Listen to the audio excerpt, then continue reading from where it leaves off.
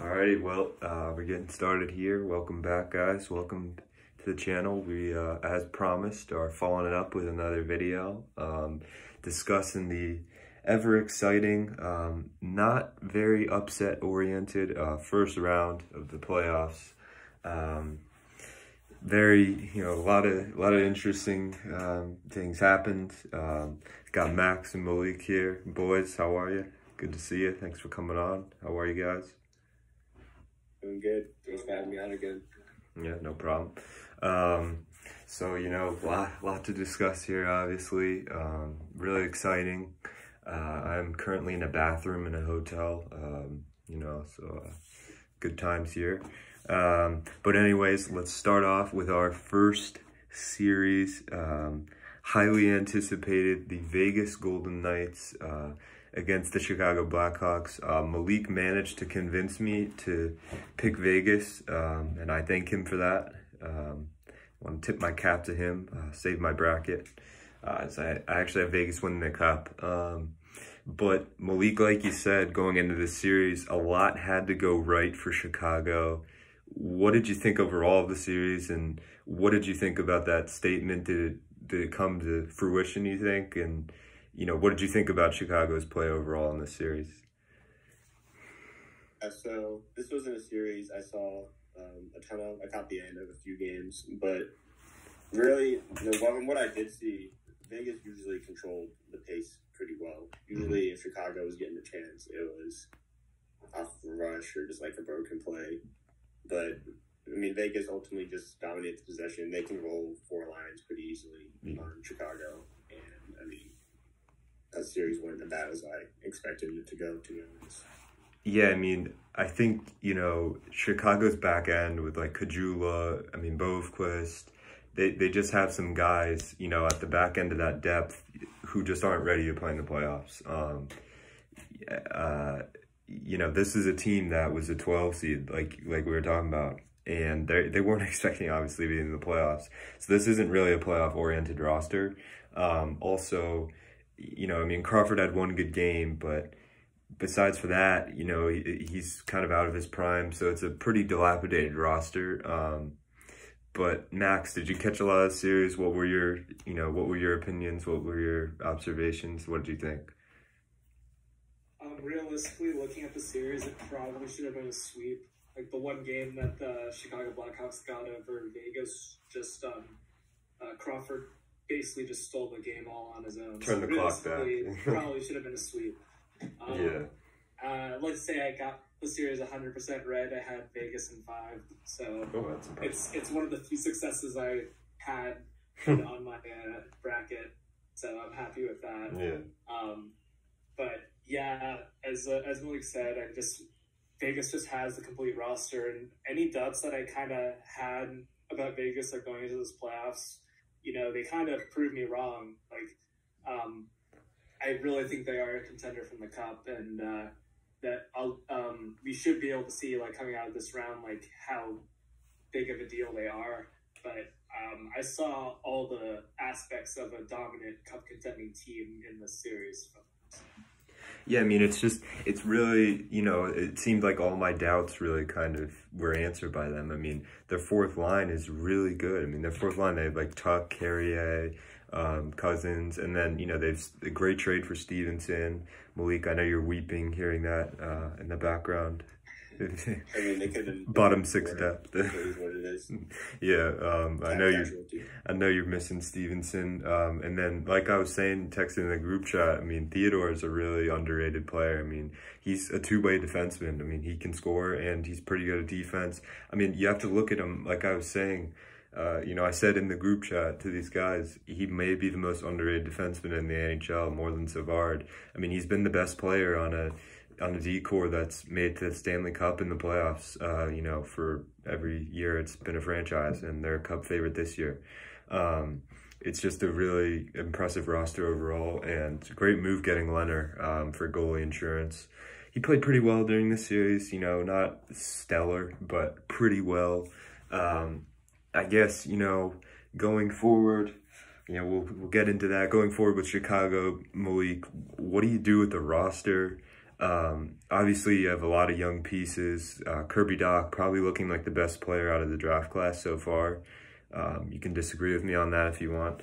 But anyway, and I know Max is angry hearing that because of Capo Caco. But anyways, Malik, what do you think of Chicago's roster and what do they do? I think this leaves Chicago in an interesting position because while they did make it to the playoffs, like as you said, they were the 12th seed. Under normal circumstances, they would have, definitely missed.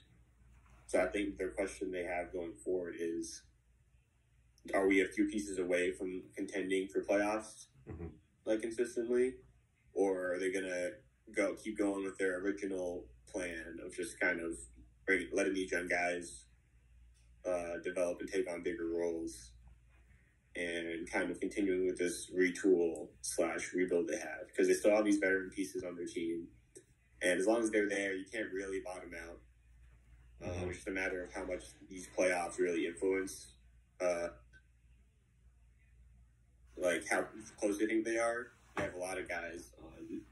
I'm looking at their roster now. They have a ton of guys on entry levels. Yeah. And that's going to be an issue later when a lot of those guys will get paid because they still have the Kane and Tays contracts for a few more years. Tays is an absolute anchor for that payroll. So, honestly, what's their cap? They don't have a lot to play with. There's not too much they can really do. I think they probably won't make too many changes and just see how their younger players develop. And then once contracts start expiring and these young guys start coming out, then I think you'll really see what identity each team tries to take moving forward. Yeah, it's a difficult situation. I mean, Max, what do you think, real quick? Honestly, Chicago is a very, very interesting situation. Like Malik said, you can't do a full retool because you have those older big contracts in the books for the next 3 seasons after the season's over. That's when Kane and Taves and Keith's contracts expire in the 2022-23 season. So it's really important for them to fill out the rest of the roster with younger players who you can sign to entry-level deals, who can kind of keep them around spot.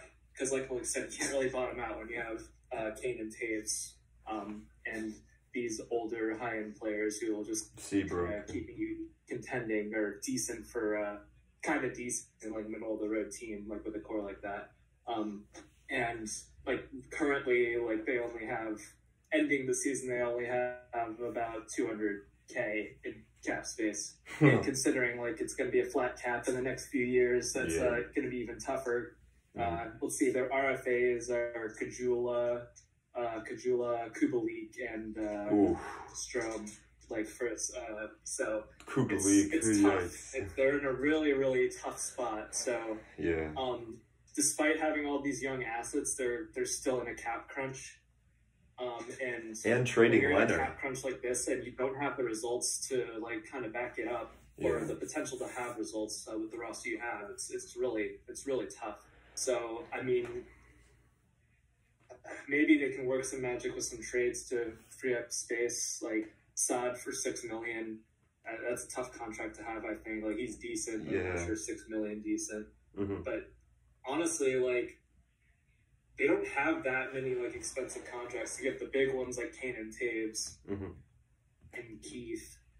But other than that, and Saad, but other than that, you have a couple defensemen at $4 million. You have their 4th most paid forward is Zach Smith with $3 million. It's not $3 million. That big of contracts. It just kind of adds up, and they're just in a tough spot. Yeah. It'll be really hard to form an identity when you have people on both ends of the spectrum. You have your aging core and the new guys coming in, and it's hard to work for the future.